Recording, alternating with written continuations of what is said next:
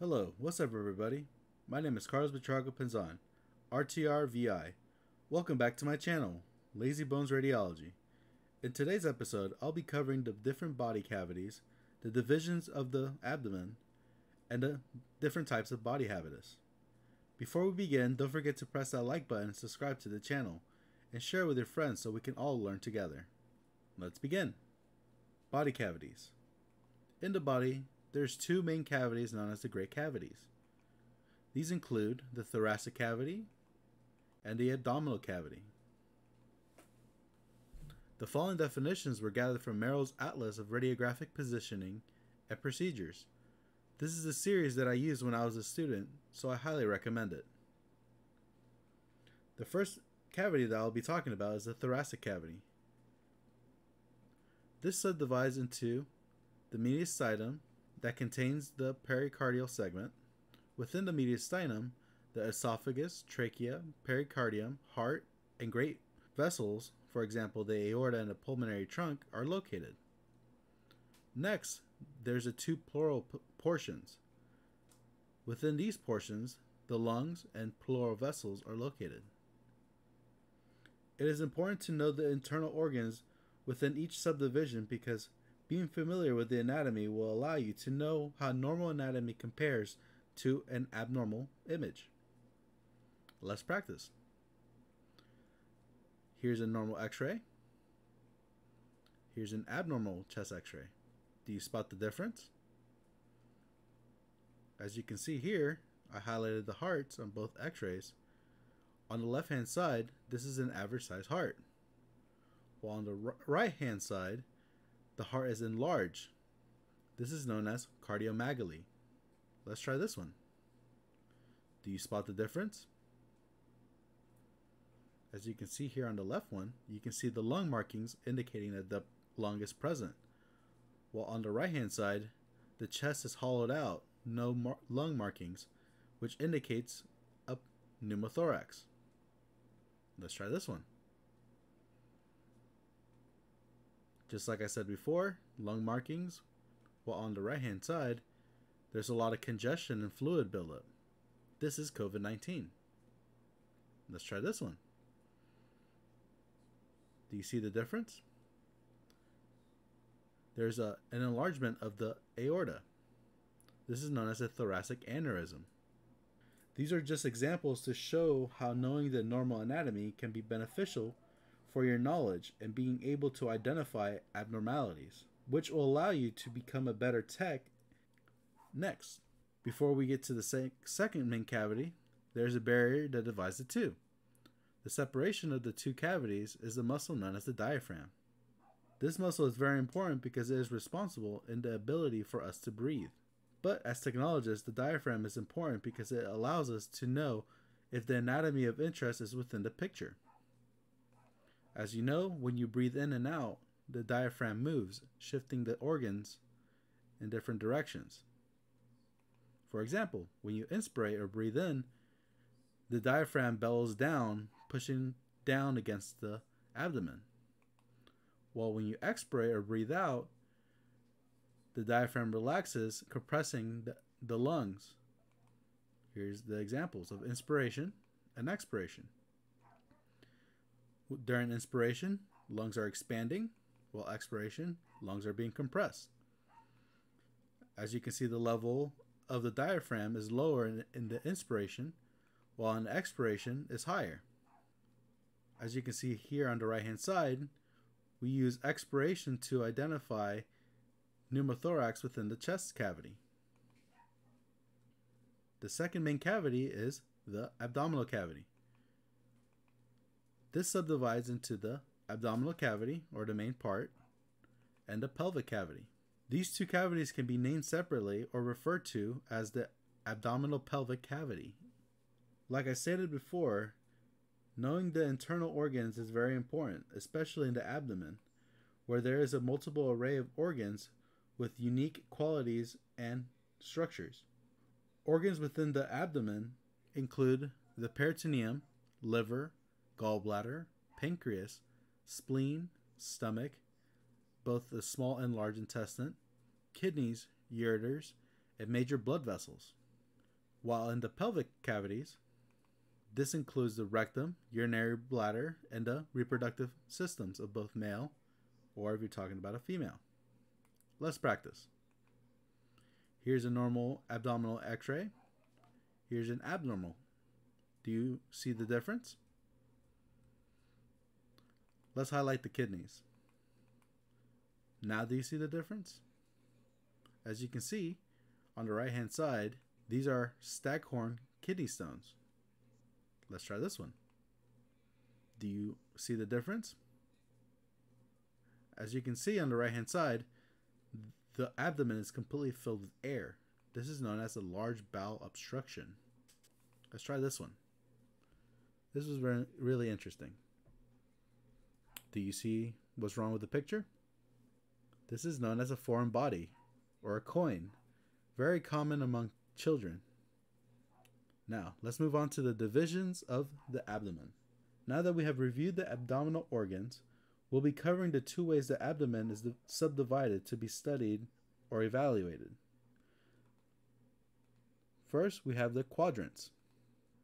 This is the most common division of the abdomen. This splits the abdomen into 4 quadrants to identify the location of the abdominal organs or the pain where the patient might be experiencing. These include the right upper quadrant, right lower quadrant, left upper quadrant, and left lower quadrant. As you can see, I'm highlighting the organs. If someone has pain in their right lower quadrant, you can identify which organs are within there.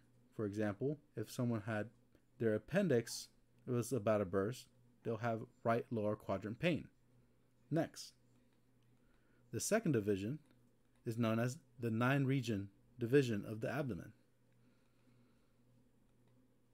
This splits the abdomen into 9 different regions to identify the location of the abdominal organs or the pain where the patient might be experiencing. This type of division is a lot more precise than the 4 quadrants. These include the right and left hypochondriac regions. Next is the epigastric region. Next is the right and left lumbar regions. In the middle, the umbilical region. This is where your belly buttons are located. Next, right and left iliac regions. And finally, the hypogastric region. It is important to be familiar with both of these because it will allow you to identify structures with precision and accuracy. Body habitus. Using these 2 types of subdivisions, we are able to identify the placement of organs. But as you may know, not everyone is built the same. In our final section, we'll be learning about the different body types or body habitus that you'll be seeing in your field. As future technologists, you're going to be encountering numerous amounts of people from all aspects of life, and everyone will be unique in their own way. Body habitus is very important to know because it directly affects the location of major organs. These include the heart, lung, diaphragm, stomach, colon, and gallbladder. There are 4 types of body habitus. There's the sthenic, hyposthenic, asthenic, and hypersthenic. Let's begin with the sthenic body habitus. This is roughly 50% of the population, or the average.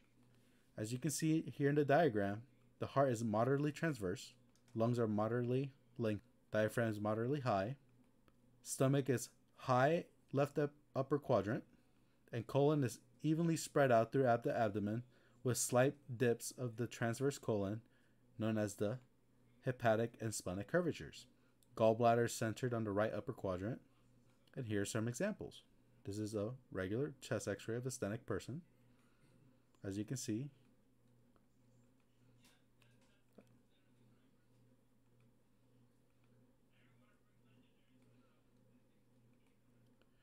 right here, this is the hepatic flexure and splenic flexure.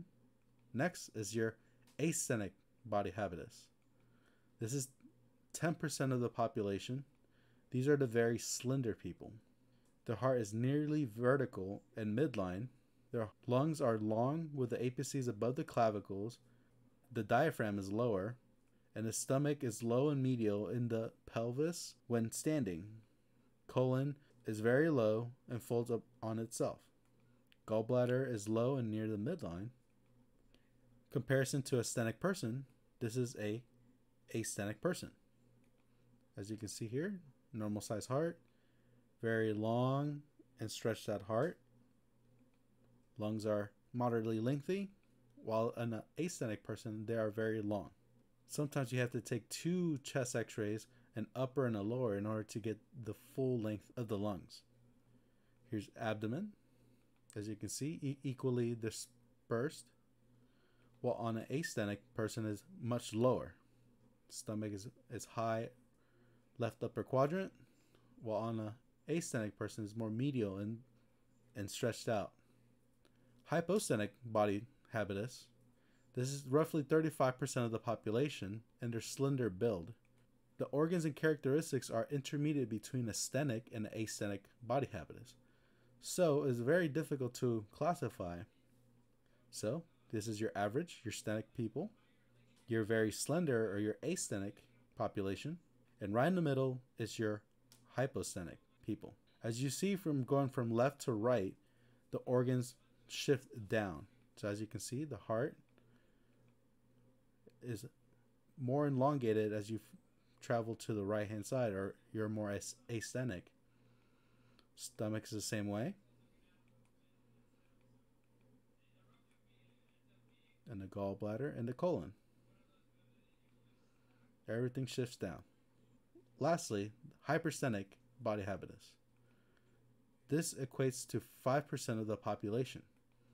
These are the bigger people, where the heart is transverse and very high, lungs are short and transverse, diaphragm is very high, stomach is high and transverse in the middle, colon is very large and goes around the entire abdominal cavity, gallbladder is on the high right upper quadrant, and here's some examples. This is a stenic person. While hyperstenic person, as you can see, the heart and the lung difference between them. This is comparison to a astenic personnel. Elongated heart, very smushed and transverse heart. Very elongated lungs, while very smushed lungs. Here's an example of a stenic BE. While on a hyperstenic person, you can see we barely fit the picture. Sometimes we have to take even 4 quadrants to get a hyperstenic person's abdomen inside of the view. As you can see, the stomach layout on a stenic person is on the left upper quadrant, while a hyperstenic person, their stomach is more medial and transverse. These are some more examples between a astenic and a hyperstenic. Make sure you get familiar with the different types of body habitus, because it will allow you to be able to adapt and modify exams based on where the anatomy is located. Being familiar with the anatomy helps you identify abnormalities easier. This is a skill that radiologists use when they are diagnosing patient images. It is our job to obtain a diagnosable image that will help the radiologist see what is happening within the patient. We are not button pushers. There is an art in the field of radiography. That's why knowing your anatomy will allow you to become a skilled and valuable medical professional. My mentor, Dr. Tamala, one of the interventional radiologists that I work with, once told me, "Carlos, the eyes do not see what the mind does not know." That's why reinforcing your anatomy skills will make you a better tech in this field. I want to pass down these words of wisdom to you because it is a valuable lesson. This concludes today's video. Hopefully you enjoyed the video and learned a lot about the body cavities, the different abdominal divisions, and the different types of body habitus. Thank you for watching, and don't forget to like and subscribe to the channel and share with your friends. Also, you can follow me on Instagram. Have a great day.